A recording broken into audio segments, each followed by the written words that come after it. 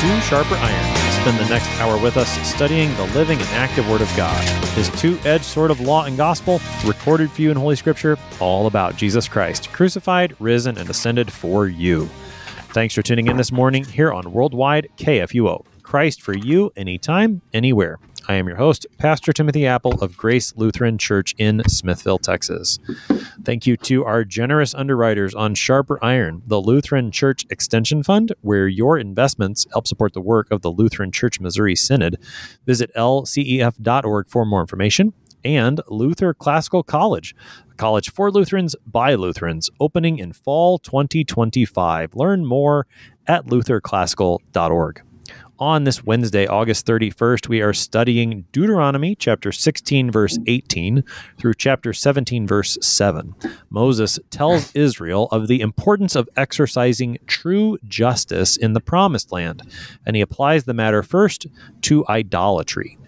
To help us sharpen our faith in Christ as we study God's Word today, we have with us regular guest, Pastor Joel Heckmann. Pastor Heckmann serves at St. John's Lutheran Church in Okarche, Oklahoma. Pastor Heckmann, welcome back to Sharper Iron.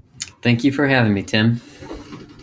All right, let's talk some context. We're in Deuteronomy 16 and 17 today. What should we know about what Moses has been up to leading up to the text today? Well, just a little bit of broad context. We're in, obviously, the book of Deuteronomy, where Moses is giving the law of God to the people. Primarily, he's doing other things too, but he's giving the law of God to the people before they enter the Promised Land. This isn't really a new law. It's really building upon everything they've had previously, but Moses sees fit to give it to them as they're about to enter into this new land that God has promised them. And it's essentially the same reason we have the law, so that we would live according to the will of God, that the law would shape and form us into God's people. And where we find ourselves today, broadly speaking, this is a portion of Deuteronomy that some people differ on where exactly it begins, but a lot of people refer to this portion as the central law code, which is maybe a little bit reductionistic in a sense, or crude, but it's the giving of the law to the people, the central portion of that in Deuteronomy chapter 12, verse 1, and it runs all the way through 26, verse 15. So really our portion of the text falls not quite squarely in the middle, but we're in the heart of that. And beginning in chapter 16, directly before the passage are the instructions concerning various feasts that the Israelites are supposed to observe, namely the Feast of the Passover, the Feast of Booths and Weeks, which are, obviously we know Passover to be a remembrance of God's mercy over the Israelites when the angel of death came and passed over Israel because of the blood of the lamb spread over their doorposts. And then, of course, the Feast of Booths is the reminder of, I guess the Feast of Weeks is a reminder that Israel was once a nation that was in slavery in Egypt, but they no longer are, so a remembrance of God's deliverance. And then the Feast of Booths rejoices in the fruits of harvest. And really each of these is intended to call to mind God's grace and mercy to his people, which really is what prompts faithfulness in God's people. God uses that reminder through his Holy Spirit to say, here's what you once were. I've had mercy on you. Now go and live as my people. So that's really what leads up to this passage today. And then finally, right after the text, 17 verses 8 through 20 gives instructions for priests and judges, which ties well into today's text, where the first portion we'll talk about is appointing judges and officers, and then following after that, a second part of our text in the first part of chapter 17 will kind of give specifics. Here's how you deal with sinners. Here's what you do. Here's the consequences. Here's how to deal with them. And then even the last portion of chapter 17 gives laws concerning Israel's kings. So Even kings are not above the law, of course. And just a quick point for some other, kind of unconnected context, directly connected, but still very important context. They give the directions in verses 16 and 17 of chapter 20, not to build up excessive silver or gold. Don't acquire many horses. Don't take in pagan wives. And what does Solomon do? He acquires a great number of horses in 1 Kings 4:26. He married pagan wives, as we see in 1 Kings 11, and built up great wealth. And so we see not only are kings not above the law, but here are the dire consequences when you ignore the law. We obviously saw Israel plummet into, basically institutional idolatry in the nation of God's people because of this. So this is all to say there's a reason that there's this entire book devoted to the good law of God. And Moses, God through Moses wants to make sure his people know just how much justice means to him and how important it is to avoid idolatry. So that's really a lot of the context that sets up what we see regarding justice and idolatry in today's text. I know we'll talk more about the rest of chapter 17 tomorrow, but I do think what you said about what's coming concerning the laws concerning kings and the way Solomon breaks many of those laws, I find it a helpful thing to keep in mind in this text, because as God sets up judges and officers, as we'll see, and we will really see justice as the overarching theme, both for this text and the rest of chapter 17. Mm-hmm. The reason I think it's important is a comment that Professor Harstad had in his commentary on the book of Deuteronomy. And he said basically, notice that God doesn't establish a legislative branch here. Mm-hmm. He puts the judges over the people, but it is his law that governs everything. And I think that, seeing how the kings are not above the law of God, just having that in our mind, and we'll talk about it more tomorrow, that's helpful, because it does help us to understand, and we'll talk about this today at length, what justice is and what the foundation for justice really is.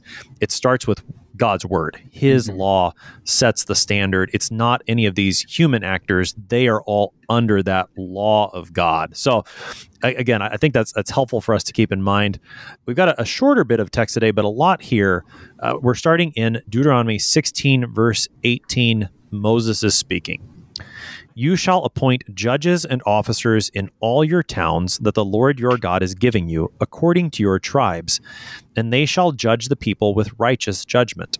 You shall not pervert justice. You shall not show partiality, and you shall not accept a bribe, for a bribe blinds the eyes of the wise and subverts the cause of the righteous. Justice and only justice you shall follow, that you may live and inherit the land that the Lord your God is giving you. You shall not plant any tree as an Asherah beside the altar of the Lord your God that you shall make, and you shall not set up a pillar, which the Lord your God hates. You shall not sacrifice to the Lord your God an ox or a sheep in which is a blemish, any defect whatever, for that is an abomination to the Lord your God. If there is found among you, within any of your towns that the Lord your God is giving you, a man or a woman who does what is evil in the sight of the Lord your God, in transgressing his covenant, and has gone and served other gods and worshipped them, or the sun or the moon or any of the host of heaven, which I have forbidden, and it is told you, and you hear of it, then you shall inquire diligently. And if it is true and certain that such an abomination has been done in Israel, then you shall bring out to your gates that man or woman who has done this evil thing, and you shall stone that man or woman to death with stones. On the evidence of 2 witnesses or of 3 witnesses, the one who is to die shall be put to death. A person shall not be put to death on the evidence of 1 witness. The hand of the witnesses shall be first against him to put him to death, and afterward the hand of all the people. So you shall purge the evil from your midst. That's our text for today, Deuteronomy 16, verse 18 through chapter 17, verse 7. So again, let's keep in mind, justice is the overarching theme of this section and even into the text we'll look at tomorrow. Moses starts this emphasis on justice by telling the people to appoint judges and officers. What's the point of appointing judges and officers when they get into the promised land? Well, if you go back to Deuteronomy chapter 1, especially verses 9 through 18,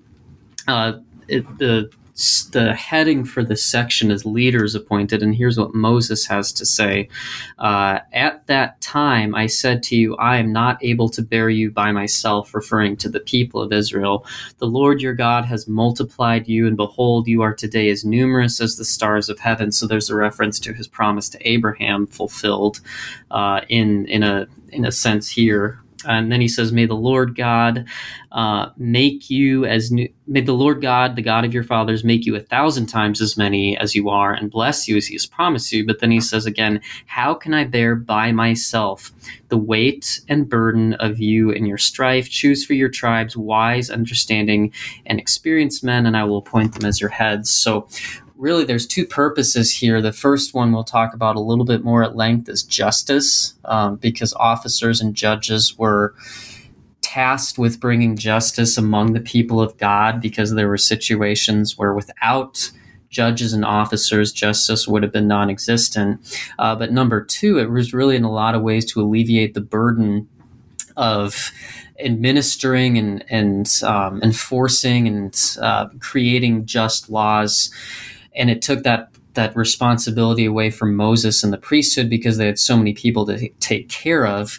So I looked and entering into the promised land, if you look at Numbers 26:51, the census taken of Israel before they entered the land of Canaan, it's a little bit debated on what the exact number is, but suffice to say the recorded number of men of fighting age in Numbers 26:51 is 600,000 people. So that doesn't include women and children. So it's essentially saying, every one of these tribes and all the people in them need this spiritual care, and Moses is sort of acting as their pastor, with the priesthood, with Aaron, the Levitical priesthood, caring for all these people as well. So God is essentially taking this responsibility and delegating it to the very own people of Israel. No outside people, of course. This is something that they take care of in-house, so to speak.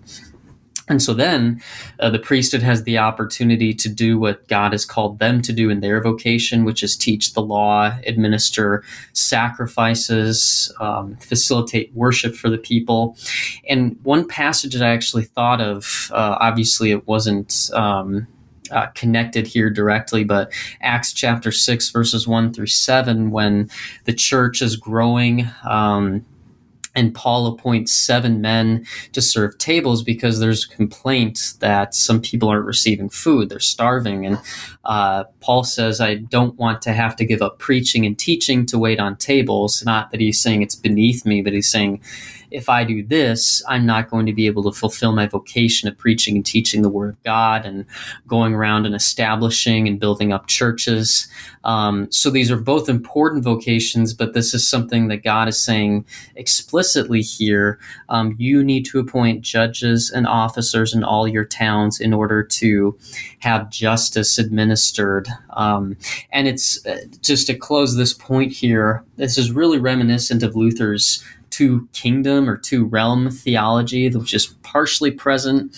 You have to remember, this is just like you said, it's within the community of Israel, so there's no secular, so to speak, legislators who are making laws and administering them. This is the law of God administered by his people. But we see in Luther's two realms theology the different foci that are present in each one, and we see that distinction at least foreshadowed here. The big difference, obviously, is the left-hand realm, you might speak, which is the civil realm, making laws for different citizens of countries. That's something that has often secular rulers making laws that are, sometimes they're based directly on what people call Judeo-Christian values. A lot of the times they're made for pragmatic purposes, but Luther really makes a good distinction where essentially he says the left-hand realm, which is, presidents, police officers, governors, all these people, they're there to keep good order in creation, to punish the evildoer, to affirm those who do good, to protect the innocent, all of this. And it's a very, very much meant to preserve and protect and brings justice. But then the right-hand realm, which would be more the priesthood and Moses, that's responsible for the relationship between creatures and creator, not so much creatures between each other. And they use the gifts of God, the means of grace, word, and sacrament to bring restoration to God's people.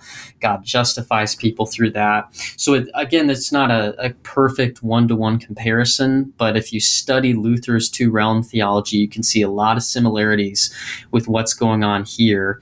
But you can also see, too, there's certain laws given to Israel that simply were not meant to be followed by Christians today, and we'll talk about that a little bit more, too. But essentially here the goal is bring about justice and alleviate this burden of enacting and enforcing just laws from the priesthood and give it to the people of God so that the priesthood can do its job. And that's something that must have been an enormous relief for Moses and all the people who are taking care of the Israelites spiritually. And particularly as they're preparing to enter into the promised land, the matter of appointing judges and officers becomes all the more important. With Moses, as you mentioned in chapter 1 of Deuteronomy, recounting what happened in the book of Exodus, the workload on him is too much. Not only is that a consideration now in Deuteronomy 16, but I think just the fact that you're going to have people spread out throughout the land of Israel, they're not going to be in one big camp anymore. There's just a geographic need to appoint these judges and officers. So once again, seeing how Moses takes the law of God and applies it to people who are going to be living in the promised land, it's a marvelous thing. Now, it's all for the sake of justice. And it's remarkable, as I was reading it again out loud just a moment ago, how often the word justice shows up, and Moses emphasizes it in a variety of ways. He says it in at the end of verse 18, they shall judge the people with righteous judgment. You shall not pervert justice. All these words are related: righteous judgment, justice. These are words that sometimes get thrown around in our world today. Justice is a really big term today. So we need to make sure we understand what Moses is saying when he's talking about justice. Help us into that conversation. Well, this is a great example of just the fact that justice and righteous judgment are never, ever disconnected from the will of God. Because, like you said, it's very difficult to know what constitutes justice. What does it mean when we want justice and we want good judgment? We say it's always connected to what is the will of God, and how do we know what God's will is? This is one of the definitions of the law I found quite helpful, is God's will for his creation. And that's given at particular times and places. There are some just laws, as we'll see today, that apply particularly to Israel in their context, but there are other laws, natural laws we call them, that have applied since the beginning of creation, that God, some people say, hardwires into the creation. And we talk about the law of God being written on man's heart, as Paul mentions in Romans. This is the source of justice, the standard that's set. Otherwise, it's, as we say, it's completely arbitrary. And we'll talk a little bit more about justice here in Deuteronomy 16, but just to reflect on cultural justice, it's rather incoherent. If you talk to, go up and talk to 10 people on the street, and you ask them, what does it mean for people to have justice? And depending on their background, their upbringing, their current place of residence, their family, their education, you might get 10 completely different answers on what it means to bring justice on the earth. And if you ask them, why is that your standard, they're probably going to be fairly confident in what they say, but they're going to have a difficult time, I think, giving you a coherent, transcendent, consistent standard to apply. And this is exactly what God is doing here. He is couching justice in his will and his righteousness. That's why we see the word justice is used 3 times in this little portion. The word righteous is used a couple of times, especially in connection to judgment. It's all about, what does God say? Quite simply, don't pervert justice. Well, what does it mean to pervert justice? Well, he goes into it a little bit more. Don't accept a bribe. Don't be partial. And focusing in on those two things specifically, it's kind of interesting that God focuses on those in particular. They're endless, it seems, ways to pervert justice, but here he says bribery and partiality are to have no place among you. And it doesn't mean those are the only two things that they're in danger of committing, but these practices don't bring about the will of God, and perhaps God knew these are going to be big temptations in such a new setting in the promised land, like you said, with so many people to manage, so many personalities, so many groups of people. You're going to need to really be careful to be above bribery, which allows personal profit to influence a judge's decision, but also partiality. The Hebrew phrase to be partial means, it says to regard faces, which is basically meaning to render justice based upon the social status of a particular group of people. And God says, no, this is not the way things are going to work. And so that when we say justice, we mean what is God's will for his people. And in Deuteronomy 18, especially, we see God steering his people away from the corruption of money, which is, we see, I believe it's Timothy. Paul writes this to Timothy: money is a root of all kinds of evil. So this is, Jesus preaches on money frequently, so that's no surprise that it's mentioned here. But there's also just this tendency, I think, with justice in our world today to steer towards I like something or I don't like something. And if I like it, if I like the outcome, that's justice. If I don't like it, that must not be justice. And that's just such a shallow, superficial way to go about what is the right thing to do for this person who has sinned, who has committed a heinous act, and what is justice for the people who have been sinned against. It's not that God doesn't care about it. Christians might be accused of that sometimes. God cares very deeply about justice.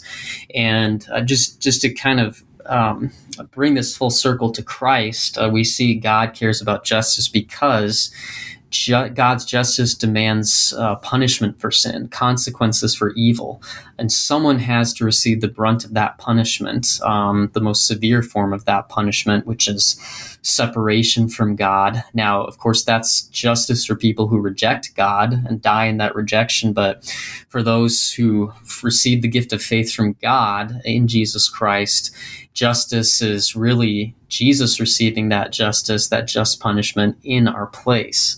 And so it's not as though we see God with such high standards of judgment and justice here and saying, well, he's inconsistent when he, some people might accuse God of letting him off the hook. It's no, Jesus was on the hook for us. He took justice in our place, basically, if you want to know what did I deserve because of my sin, look at exactly what Jesus suffered. On the cross, he suffered the wrath of God for our sins, the shame of the cross, the physical pain, and especially being forsaken by God. That is ultimate justice that we do not have to undergo as God's people because Jesus took it in our place. So God's perfect justice always prevails. It's not swayed by money or partiality or anything like that.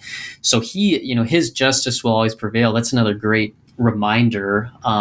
We talk about there's this phrase that people use, there's no justice in the world. And that is sometimes true among sinful human beings who do give in to bribery or partiality. They don't weigh the evidence properly. They're corrupt. And that, yes, does prevail in our world. And that's certainly terrible when it does. But a comforting reminder is God's justice ultimately prevails, whether or not that's brought about here through sinful humans. And so he's really taking us, purchasing us and winning us from sin's curse, and then giving us this beautiful standard through which we flourish on earth when God's justice is kept, when evildoers are punished rightly according to God's will, when those who are innocent and have been victimized are cared for and given justice. But ultimately, we see God's justice will prevail. It has already prevailed in Christ, where again, he takes our place and receives that justice. And so when I'll just close with my favorite baptismal portion of the baptismal liturgy that says, when you receive that little garment, the white garment at your baptism. That gives you the righteousness of Christ. And it says, so shall you stand without fear before the judgment seat of God. So God still judges you righteously, just as these judges did, but it's on account of Christ that you are declared innocent and right and justified before God. So that's got a little long-winded there, but it's such an important teaching and important doctrine to get really, really clear in a world that confuses it so much. Oh, for sure. And just to highlight a few things, what you were saying there at the end about justice, I think we should always remember that justification, this is the same root language, root words that we're talking about. And you can check out Romans 3 particularly, where Paul talks about how God in his justice justifies sinners through Christ, as you said. And then one other thing that I think is just really important to highlight, and I think it comes through very well in this text. You said something to the effect of that justice is all about what does God say? And we've seen in the book of Deuteronomy in multiple points how the people of Israel are told by Moses, keep God's word, hold on to God's word, don't add to it, don't subtract to it, teach your children, talk about it all the time. The centrality of God's word for the people of God has been emphasized so often. And the way that you see Moses talk about justice here and saying, you've got to hold on to justice, you've got to do justice, don't pervert it. I think we're right to put those two things together, that in what God says, that's where we see true justice. When we listen to his word and seek to do his will, that's going to put us on this path of justice. Mm-hmm. Moses has a lot more to say about justice. We're going to take our break and pick that conversation up on the other side. You're listening to Sharper Iron on KFUO. We're talking about Deuteronomy 16 and 17 with Pastor Joel Heckmann. We'll be right back. Please stick around.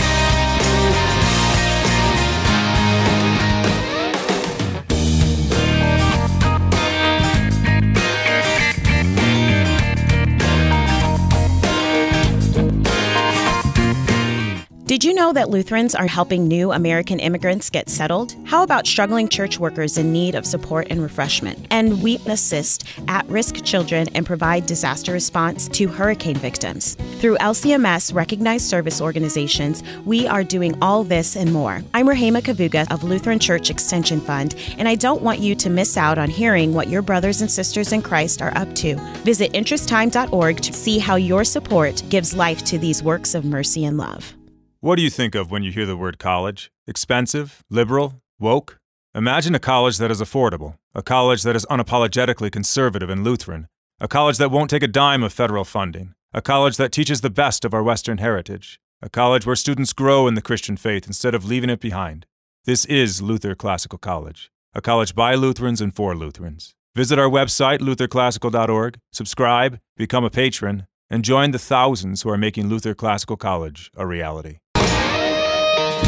Welcome back to Sharper Iron. It is Wednesday, August 31st. We're studying Deuteronomy chapter 16, verse 18 through chapter 17, verse 7 with Pastor Joel Heckmann. He serves at St. John's Lutheran Church in Okarche, Oklahoma. Pastor Heckmann, prior to the break, we left off about verse 20, where again Moses emphasizes justice. Justice, only justice you shall follow. Give us some of the highlights from that verse.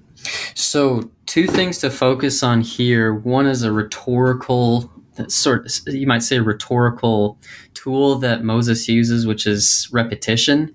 You see this a lot in the Psalms, where you have the first verse will make a statement about God, and the last verse makes the same statement, and that's really the point of emphasis, and everything in between is really supporting that statement. Well, the same thing's happening here, where in verse 20, you see justice and only justice you shall follow. Why does he make a point to say that word twice? He's wanting to bring attention to its importance. God cares about justice, especially in Canaan. We see many directives about those who are orphaned, those who are widowed, the poor, the sojourner, anyone who might be more vulnerable in the culture and be potentially, at more danger of abuse when justice is absent. Moses makes doubly certain here to emphasize justice as the only thing you shall follow. When justice is absent, I thought of the verses in Judges that our hearers may be familiar with, especially Judges 17:6 and Judges 21 verse 25, which say, in those days there was no king in Israel, and each man did what was right in his own eyes. So it was essentially saying there's no justice, there's no law of God, there's no one to enforce the law or see that what is right in God's eyes is done. When you take God's justice away, what's left? It's such a poignant phrase. Each one did what was right in his own eyes, and that might be one of the best definitions for secular justice. It's what's right in your own eyes, or right in the eyes of the most people at a particular time. So it's a great rhetorical tool here. Justice, and wait before I go on, only justice. That's what you need to follow, and it makes you stop and pay attention a little bit more and say, if this is the thing he's emphasizing twice, I probably ought to pay attention to it. Second thing, and then we can move on to verse 21, but I just want to focus on the verb follow. Really, really easy to kind of gloss over it. In verse 20, you shall follow justice, that you may live and inherit the land that the Lord your God is giving you. I have to give credit to my former seminary classmate and fellow brother in the ministry, Andy Hattasol, who is a Hebrew wizard. I like to think of him. I said, I've got a Hebrew question for you, which is completely unrelated to this, and then he gave me this tidbit. So that verb follow, I believe it's radaf in the Hebrew, is the same verb in Psalm 23 verse 6 when David writes, surely goodness and mercy shall follow me all the days of my life, which means to pursue or follow after earnestly. And then it's also used in military context. When you look, a good example is Judges 20 verse 43, when it describes the army of the men of Israel pursuing and following and surrounding the tribe of Benjamin. So what's the point with this? The point is we are to pursue justice as fervently and aggressively as an army pursues, surrounds, and captures its enemy, or even better yet, as I think, we are to pursue justice as fervently as the mercy and goodness of God pursues us, which, of course, for sinful humans is impossible, but we thank God that through his word and spirit, he brings about that justice through us. But that's another great point of emphasis, is that verb is not just, follow justice kind of like a puppy follows his master. No, follow it like it's, like you're pursuing it, like your life depends on it, so to speak, or like think of the way the Lord God is faithful in pursuing sinners and reconciling them to him. That's the fervency with which you pursue this standard among you. So I thought those were two really interesting points to bring out that might not be readily apparent in this text. So having laid that foundation of just how central justice is for his people, God then, through Moses, provides some examples, and that's really where the end of 16 and all of chapter 17, this is justice put into practice. The end of 16 starts with a couple of examples about planting a tree as an Asherah and setting up a pillar. These two are forbidden to God's people. Again, we're going to tie this to justice. What's going on in these two verses? So specifically here, we see Moses referring to Asherah, who was the Canaanite goddess and the wife of the chief Canaanite god Appel. And this is not to say, trees are bad or pillars are bad in themselves. It's just when they're connected to pagan worship practices, that's where it gets into sinful territory. So an Asherah pole was just a tree carved in the image of the goddess Asherah, which would not only be a symbol that would legitimize her, but it would actually pay her homage, a pagan image that they could worship and say, this goddess provides us one thing or another. And the Asherah poles were actually placed right next to other pagan objects of worship, including sacred stones or pillars, which is the other thing that God hates. So it's not like God hates rocks and trees. God hates these things when they're used for idolatry, basically. And it's really interesting to note when Joshua went into the promised land, one of the first things he did when they conquered a Canaanite city was to utterly demolish the high places, the pagan places in these cities. So one example I kind of want to give, because I found this picture and I think I need to use this because I took a class on this. So seminary took a group of people over to Concordia Seminary, took a group of people over to Israel the spring after I graduated, and we got to see one of these sites in the Promised Land where Joshua would have burned down a pagan Canaanite site. And there's a picture where there's about a thick slab of stone, about 3 feet tall and about 1.5 feet deep. And the stones above it are kind of a white cream color, but below it there's gray and black covering this huge slab of stone. And to burn it to the point where it changed that color, the temperature would have had to have reached 2,300 degrees. So the point that our guide gave us was from this utter, devastating destruction, Joshua leaves no doubt that pagan places such as this pagan temple honoring gods like Baal and Asherah is absolutely no place in God's creation.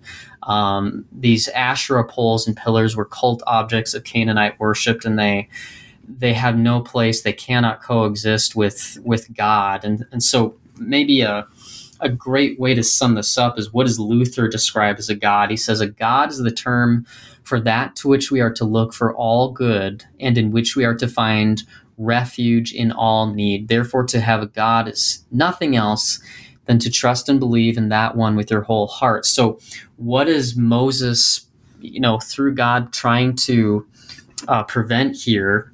Well, the big temptation going into the land of Canaan would be to kind of synchronize your worship with theirs, try to kind of commingle them, which of course was a problem when the kings started coming along and Solomon introduced idol worship. But he's saying, particular, you're vulnerable to worshiping Asherah and setting up pillars. And what does that do? It separates you from God. It violates your relationship, your covenant relationship with God. And there really probably isn't anything more severe in terms of the consequence of the sin than that. And so it's not simply something where we say, well, we don't worship trees and stones today. Luther is saying that was a God that they were in danger of worshiping in Israel. We need to ask, what is my chief source of comfort and security? What do I fear losing most in life? What receives my best time and energy and affection? And if it's anything other than God, that quite simply is idolatry, the same idolatry that Israel was warned against. So in highlighting particular forms of worship that are forbidden here, Moses is saying, be very, very careful in terms of how you interact with the people in this new land, because you're very susceptible as sinners to worshiping other things. And this is something that we'll see in the closing verses here. What's the consequence for that? But idolatry is simply just something that you fear, love, and trust in more than God. And that's what Moses was steering away the people from with this statement here. And I think it's important, again, just to keep it in the context of justice. In our world today, I think when we hear justice, we think of a word like fairness between people. And yet, just after Moses says, hey, it's really, really important that you keep justice and pursue it when you get to the promised land, the first thing he talks about is idolatry. Just, again, that connection between justice and true worship of the Lord according to his word, what God says. Moses keeps that connection really, really carefully. And I think we would do well as Christians to keep that in our minds when we hear conversations about justice today and try to evaluate them.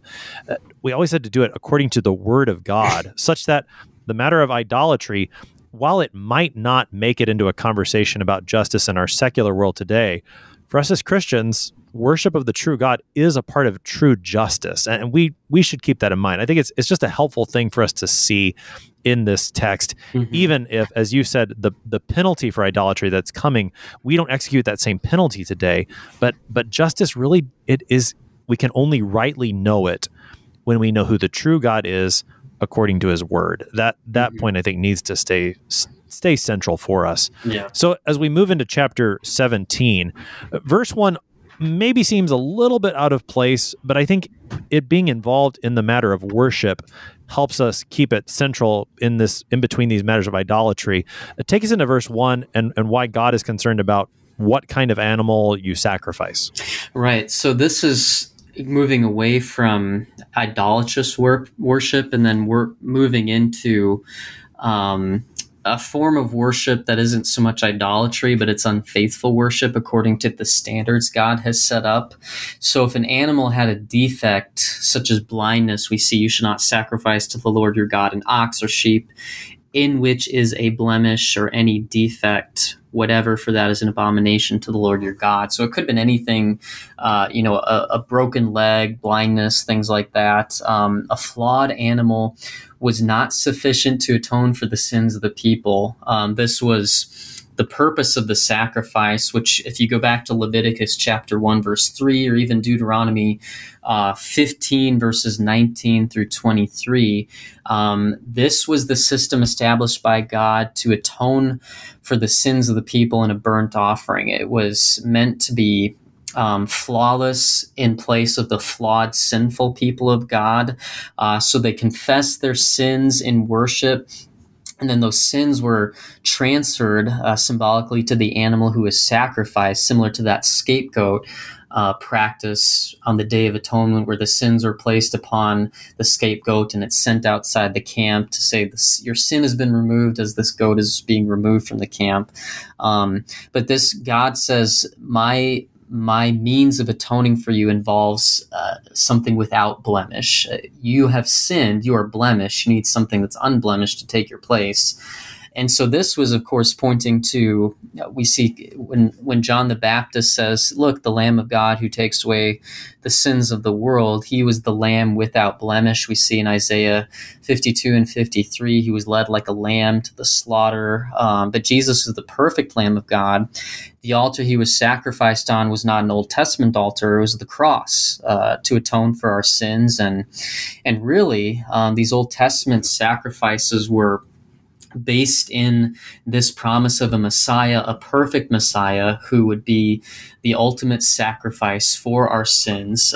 We see that lent in him not all the blood of beasts, and that's about where my memory of the lyrics ends. But that's referring to this. Not all the blood of beasts could atone for our sins. It's just Abel's blood for vengeance pleads for the skies, but the blood of Jesus for our pardon cries. I remember that too. But that's exactly what it's referring to here, is the blood of a pure, unblemished animal is meant to be sacrificed to remind you that you are blemished by your sin, but this unblemished thing is taking your place. And that's exactly what Jesus is. When an animal was sacrificed for the people, it was for their atonement and forgiveness, but it was also foreshadowing Jesus as the perfect substitutionary atonement for our sin. So we are blemished. We cannot offer ourselves as a sacrifice. Our good works are dirty rags, as the scriptures say, but the unblemished person of Jesus Christ, true man and true God, who lived perfectly unblemished and then was willingly sacrificed in our place. Even the story of Abraham and Isaac, that ram that was provided for the sacrifice, it's all pointing to Jesus, and that's why God requires these unblemished animals, because it reflects the perfect Son of God who would die on their behalf.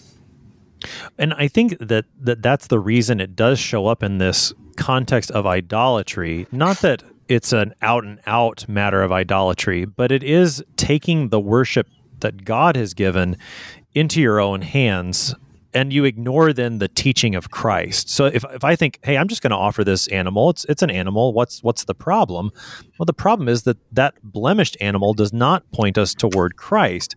You're taking something outside of the word of God, which is, as we said, that's where injustice lies. And so that, I think, is the connection, the reason that you see it show up in this context, because it is a matter of going outside the ways of justice, outside the word of God, even in a small matter, which, as you said, it ends up being a pretty big matter, because the true form of worship points us toward Christ. So I looked up the hymn that you were talking about, and it's a glorious hymn. It's Isaac Watts. It's number 431 in Lutheran Service Book, and just the first two stanzas. Not all the blood of beasts on Jewish altars slain could give a guilty conscience peace or wash away the stain. But Christ, the heavenly Lamb, takes all our sins away, a sacrifice of nobler name and richer blood than they.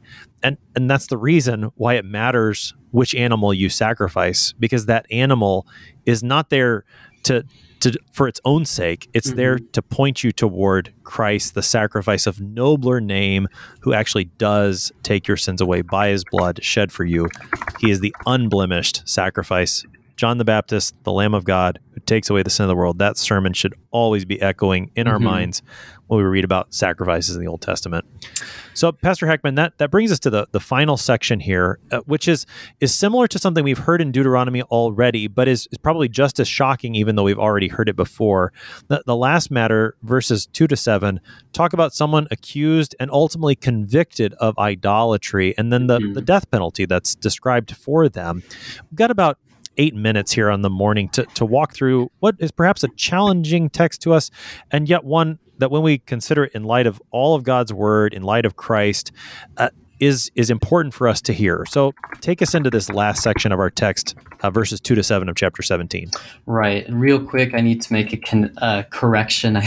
Abel's blood for vengeance, that verse is from Glory Be to Jesus in 433. So let the record show. There you go. All right. We'll allow the mashing up of hymns, yes. a medley. Yes. A medley. So this portion is perhaps the most difficult portion of the text, just trying to make sense of what the commandment here is. So if someone is accused of idolatry, they're handed over to the judges and officers that have been appointed as per 16 verses 18 through 20. And once that process of justice has been followed, and on the basis of 2 or 3 witnesses, they have been found guilty of doing what is evil in the sight of the Lord, transgressing the covenant, serving other gods, and worshiping the very sins they were told just a moment ago not to commit, then the punishment is to be stoned to death. And this, from my experience reading the text and reflecting on it, there's 2 things that really stand out. First, this is how seriously God takes sin, and this is what justice demands in this particular situation. Again, that perfect justice.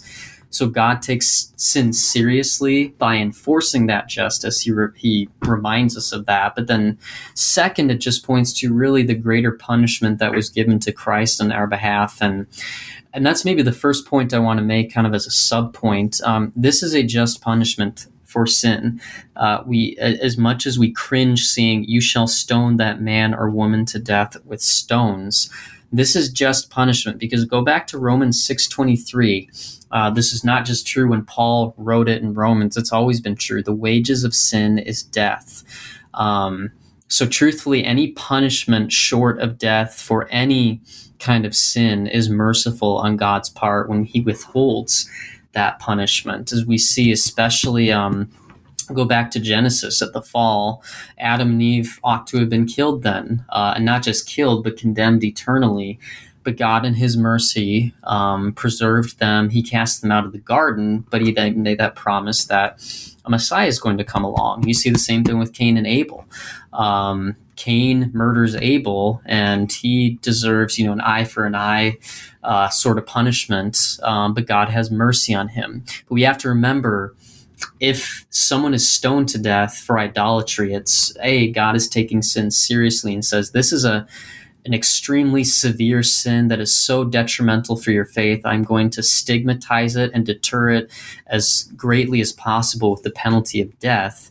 But we also have to remember, we cannot impose our human understanding of what is right or wrong or just over and above God's perfect standard of justice. We might say, that seems a little harsh, God, but really, anything less than that is merciful according to God's standards. So we are the ones who are guilty of sin. We are not the ones who know what is best and good and right. If we trust that God is who he says he is, which is merciful, just, righteous, then we have to conclude that this is the just punishment for it.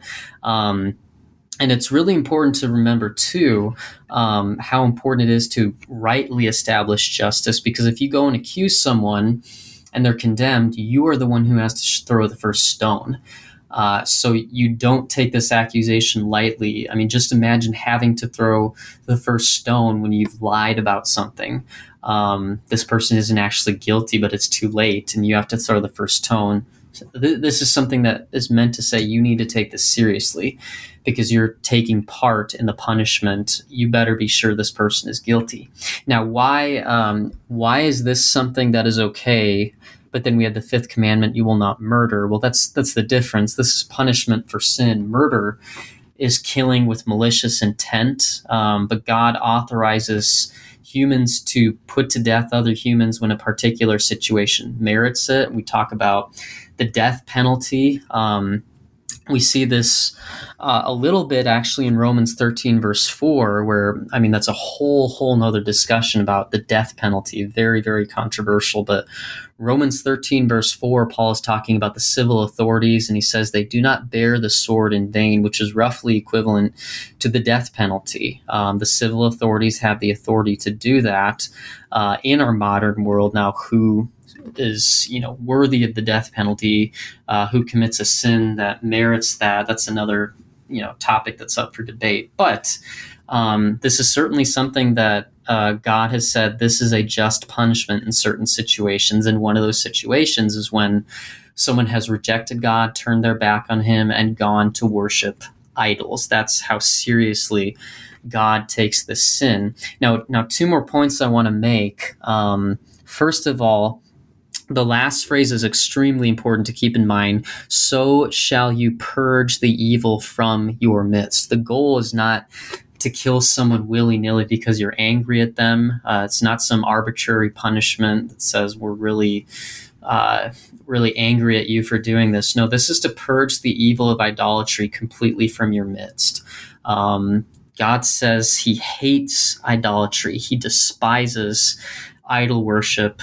Anything less than justice is an abomination to God. And this is really, in a way, God backing up these commands of the law. He's saying it is such a serious sin, such a serious affront to your relationship with your Creator. This is punishable by death.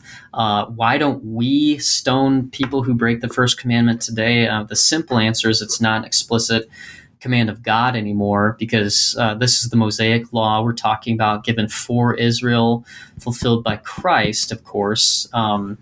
We continue to follow, as we said a little bit earlier, God's transcendent moral law. So there is still, we still follow the Ten Commandments because that's a concise exposition of, kind of the heart of God's law.